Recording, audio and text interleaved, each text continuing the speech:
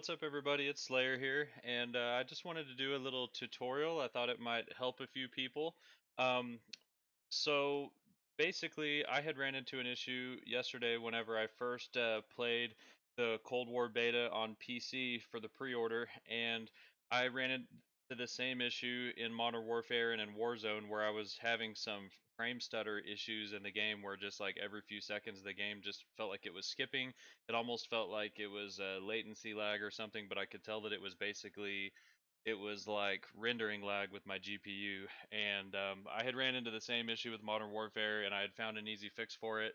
And I read in some forums that other people were running into the same issue with AMD cards that had 8 GB of VRAM, and I also saw that some NVIDIA people ran into the same problem if they'd had 8 GB or 6 GB of VRAM, and they were using the same fix that they used in Modern Warfare that I used, and so I also had a few friends that had used the same fix that I did, and it completely fixed their problem. It completely fixed my problem in Cold War beta and made the game run super smooth, like completely fixed my problem. It made my day a lot better yesterday, made my gaming experience completely fixed. So I just kind of thought that I'd do a little video tutorial. It might help a few people if they are searching for a fix, trying to make their gameplay experience better, and maybe they find this video and will be a quick fix for you to get you fixed up and going if you're having some frame stutter problems in the game if you're playing Black Ops Cold War beta on PC and having issues. So this fix also works for Modern Warfare and Warzone. So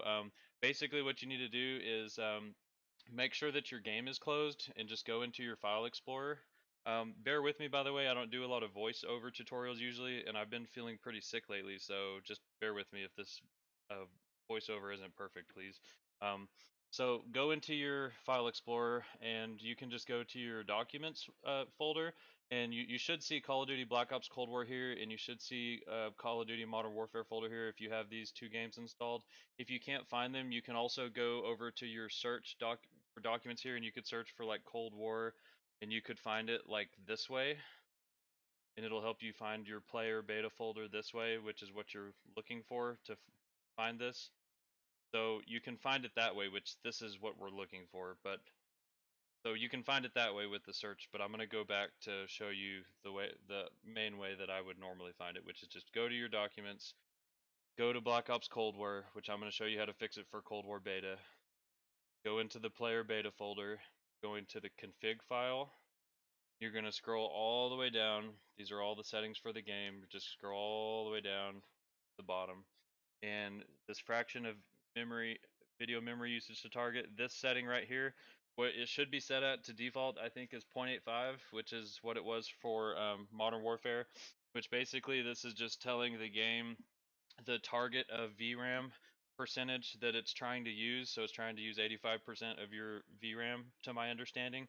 So what I think is happening, which I could be wrong about this, but I think that it's targeting to use 85% of your VRAM, and for some reason, I don't know what's happening. I don't know if it's going over that and it's using too much and it's just causing frame stutter like crazy. I don't know if it's like a driver incompatibility issue, but it seems to be happening with NVIDIA people as well.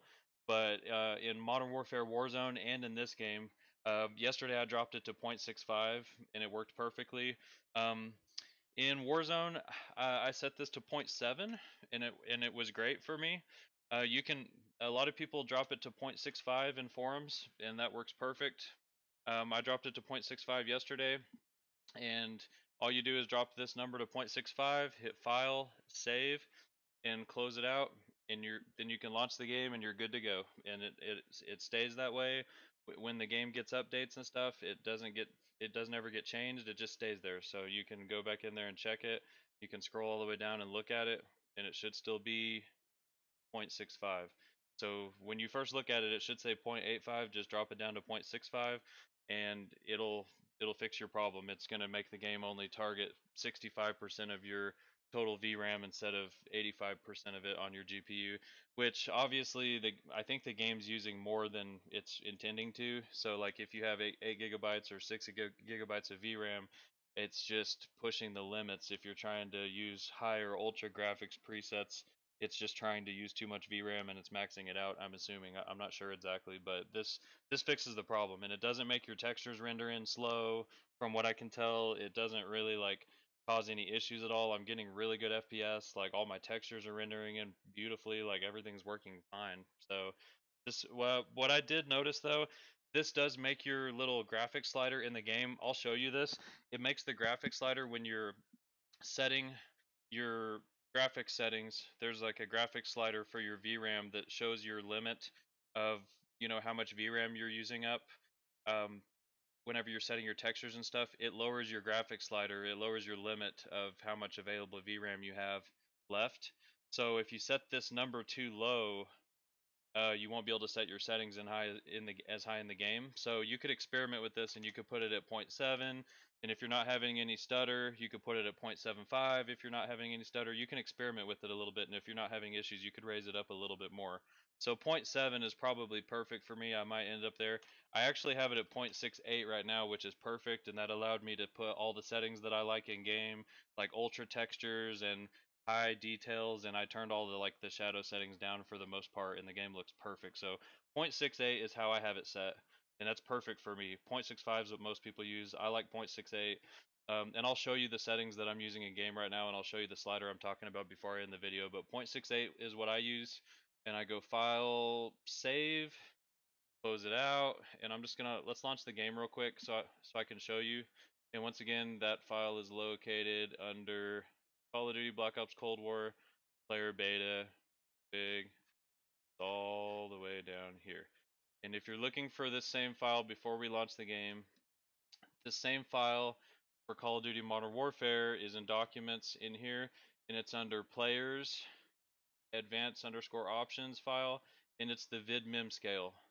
And it'll be at 0.85 by default, and you just set it to 0.65, 0.68, 0.7, somewhere right in there should be perfect for you. Just experiment with it. But that's how you change it for Call of Duty Modern Warfare. Or if you just have the Warzone version installed, I don't know if it'll say Warzone right there, but when I change this option right here, it applies for my multiplayer and for my Warzone experience for my game because I have both installed. So, um, excuse me. So let's go launch Cold War real quick, and I'm going to show you this. Okay, so here we are in the game. Let's go into the graphics settings and check them out, and we'll kind of check out. So here's our VRAM slider here that I was talking about, and so this is kind of the line. I think that's the actual 85% limit. That line never changes really, even if you change that setting in the documents folder. I've never seen this line really move. I think there's another artificial limit like right here. With the 0.65, 0.68 limit that you change in the documents folder, and you'll see that if we up some of these limits, you'll see it turn red and tell you that you've hit the max. But I'm just going to run through all my settings and explain them while we're at it, and then we'll kind of mess with some of the settings and see how it interacts with our limit that we set. So I'll just kind of run through everything real quick. So I like to play on full screen. You could run on full windowed full screen if you'd like to. I just prefer full screen.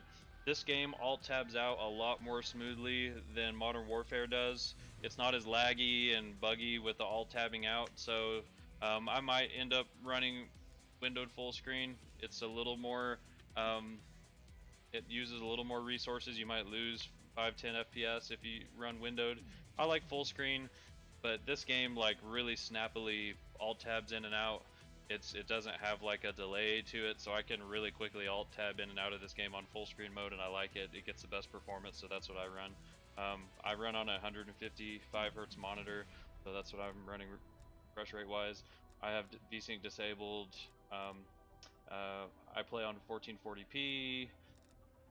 I like the Tritanopia Colorblind Type. I've experimented with the other ones. I might play with those more, but I like this one the best. It looks really nice. The game looks nice without colorblind types, but I really like this colorblind type. It kind of makes the colors pop a little more, makes everything easier to see a little bit better. Field of view, my preference is 100. That's just a personal preference for me in all the games that I play, in Apex and all the Call of Duties and pretty much every shooter that I play. I just like 100 field of view. It's easy to transfer from one game to the other. A lot of people like 120. For me personally, if I play on 120, I have a little bit harder of a time seeing enemies at a distance. 100 still gives me a good side-to-side span of the environment while still being able to see things ahead of me without having to get my face real close to the screen. So I just like 100. You could easily play at 105, 110, 120, 80, whatever you prefer, but 100 is just my preference for field of view, so that's what I play on. ADS field of view, I like independent because whenever I ADS, I get more zoom. Same thing. Some people prefer to play on affected, and they play on 120 field of view, so whenever they ADS, it doesn't zoom in as much, and they get a less perceived recoil because it's not zoomed in as much, so they're not getting as much recoil perceived. I like independent for ADS field of view, so that whenever I ADS, it's not zooming in as compared to my 100 field of view. It's zooming in more. It's zooming into that 80 field of view ADS. So I like getting that extra zoom when I ADS. So that's why I've got independent ADS field of view set. That's just my preference. Once again, there's no right or wrong answer to that. These have nothing to do with graphics settings. I just thought I'd go through everything while I was here. Frame rate limit, I just have unlimited. I don't like to cap my frame rates, so I've got unlimited in game, 60 in menu just to give the PC a break in between rounds. Texture quality ultra. I like ultra textures in game. You could, if your PC's struggling to run the game, you could easily drop this down to high. High looks awesome. I can hardly tell the difference between high textures and ultra textures in this game. I'm just running ultra textures just because I can and it looks great, but high looks awesome too, so feel free to drop it down to high. And you can see here, you will save 2 gigs of VRAM, basically 2 gigs of VRAM if you drop it down to high texture. So if you're in question at all and needing to save some VRAM space, if you're on a 6 gigabyte VRAM card, drop it down to high or medium textures. I haven't tried medium textures, it probably looks fine. You're not going to save much, just half a gig of VRAM if you drop it down to medium. But from ultra to high, you save a ton of VRAM, so feel free to drop it down to high textures and the game looks awesome still. So I'm running ultra textures, I like it, that's just what I'm running. High texture filter quality, high model quality. I haven't experimented with these much, that's just what I've been playing on since yesterday. I haven't been playing the game much so far, so I might change some of these, but it looks great. High special effects quality, I've enjoyed that so far. Disabled screen space reflection, object view distance on low. I might end up turning these back up because this one has a low effect on VRAM and this one has no effect on VRAM. I just have them disabled because I don't care about them that much, and they probably do have somewhat of an effect on your performance, and I feel like more FPS is better in a game like this, so I have them disabled. I just like for the textures to look nice, and I don't really care that much about lighting and shadows that much, so I have this stuff turned off. I have textures and stuff on high and this kind of stuff turned off. So volumetric lighting I have set on low, shadows on low. I do have dynamic shadows on all because this could actually tell you where an enemy is if they're up above you and you see their shadow or something. Special effects shadows I have disabled, weapon shadow disabled. I have anti-aliasing. I have that on ultra, so Filmic SMA T2X. You could drop this down to high if you would like. That's the SMA T2X, but I have noticed in this game the Filmic looks really nice. It doesn't blur things from what I can tell, and it looks a little bit better than SMA T2X. So I'm running ultra for now. I might end up dropping this to high. I've been experimenting with it, but I like ultra. Motion blur, definitely disable this. Subsurface Scattering, I've disabled this, and I've disabled the order independent transparency. I don't know. I disabled them. They might look nice. I might try mess with them later, but I have them disabled.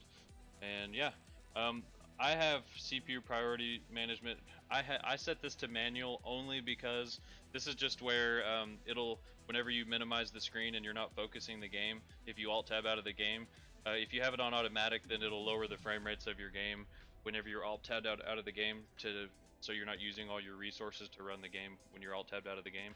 I have it set on manual, so like whenever I'm benchmarking the game and I'm recording the game gameplay, if I alt tab out of the game, it doesn't like drop my frame rates and it's not like looking like my game is running poorly for a second. If I alt tab out of the game to like go to Discord or something, it's still like running the game at full speed when I alt tab out of it. So that's why I have mine set on manual. But if you're not recording gameplay or benchmarking the game, then you would probably want to set it on automatic.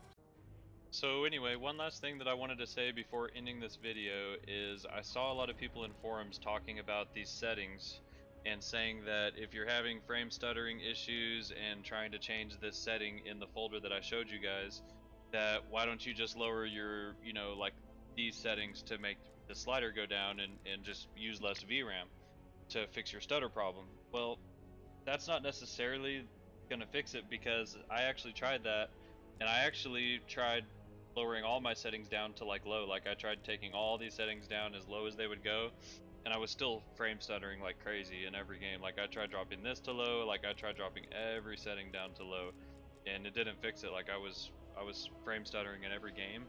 And first, I don't know what the reason is. It has something to do with that setting being at 0.85 and the game like using too much VRAM still, even with all the settings on low and with this slider even being way down here. I don't know what the deal is, but just dropping that setting down that I showed you from 0.85 down to 0.65 or 0.7, somewhere in that range, completely fixes it.